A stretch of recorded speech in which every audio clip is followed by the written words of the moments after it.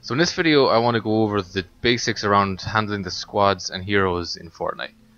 After spending a bit of time playing the game, I found this to be one of the most confusing parts of understanding how the whole menu works, and understanding it is one of the key things to being able to progress to the harder levels, because why it might seem insignificant at first, the squads actually do play a huge role in how your character and heroes play in game, particularly with their stats. So I'll start here on the squad screen. So from here we can see we have the survivor squads, defender squads, and the expedition squads. Now I'm not really going to go into the expedition squads because I really don't feel there's a whole lot to learn from it, and I kind of think it's a bit pointless, particularly when the rewards you get back are hardly worth the effort. Defender squad I'll go into briefly now. They're just pretty much the way to defend your storm shields. I don't really think there's much point in these either. From what I've done with them so far, they eat up more ammo and they spend the whole time then annoying you because they want ammo. When your base is under attack, you don't really have time to give it to them. So if you're ever stuck with the storm shields, you're better off just asking in the global chat. There's nearly always someone to reply and they'll join in and help you. It's better to have co-op partners. So the more important part here is the survivor squads. So from the main tab here we can see the 4 different stats in the F.O.R.T section.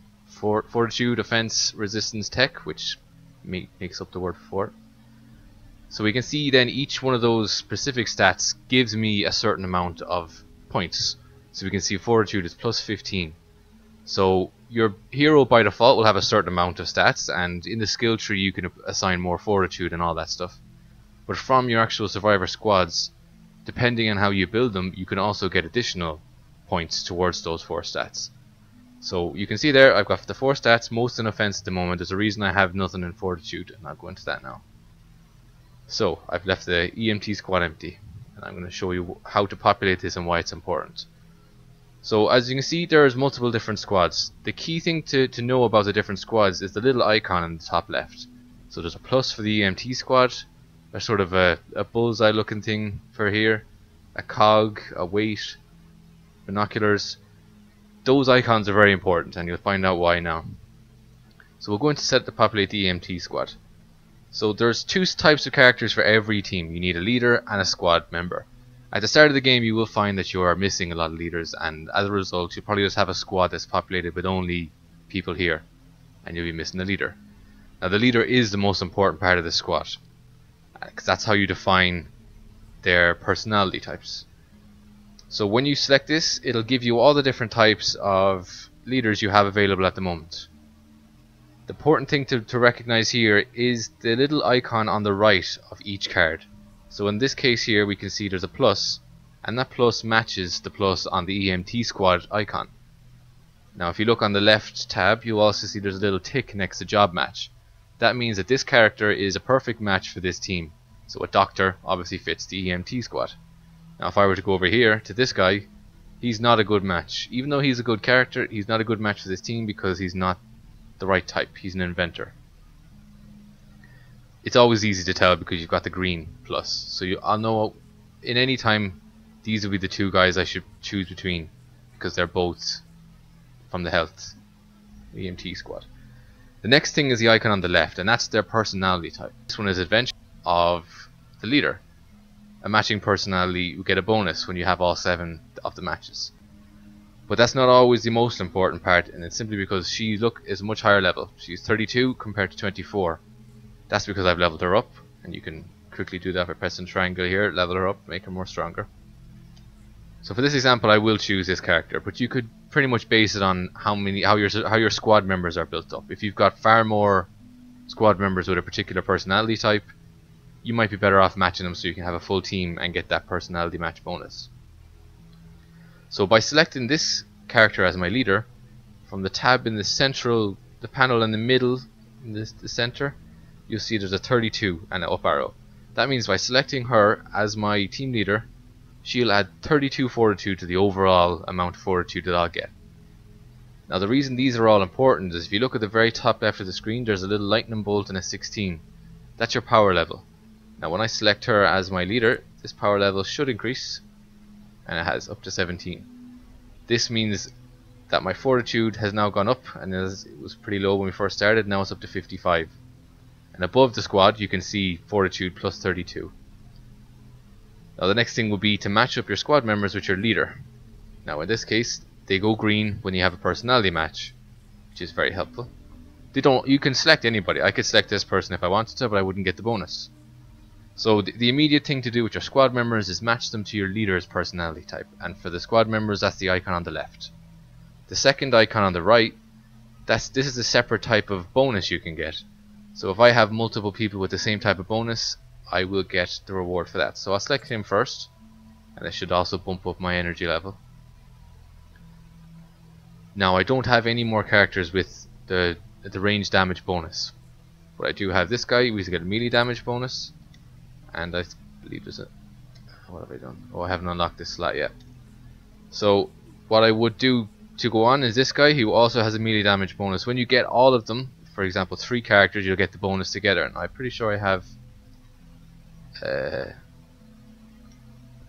I've got a bonus unlocked somewhere. Well, this is where I'm quite close on this one. I got the shield regen bonus because both these 2 characters contain same bonus, which on the left side then you can see that it gives me the additional bonus of shield regeneration.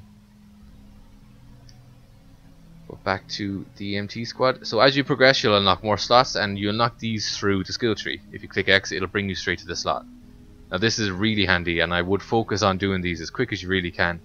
The research tree is probably a handy way to do it, since you don't need to play games, it'll build up overnight.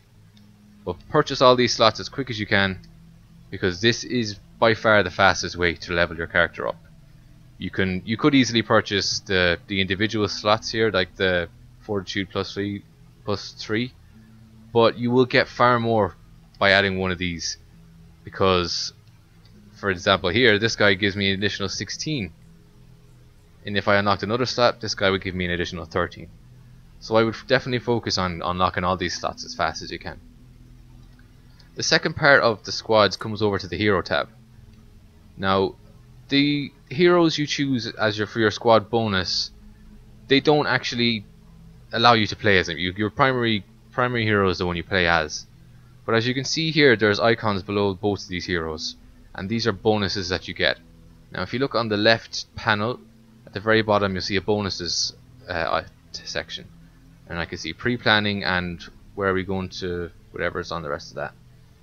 So in this one here we see that the bonus I get from having this guy in my squad is that I get to run faster on player built floors, and for here reduces the cost of buildings by 4%. But this they sometimes you will get them that they only apply to a specific hero type.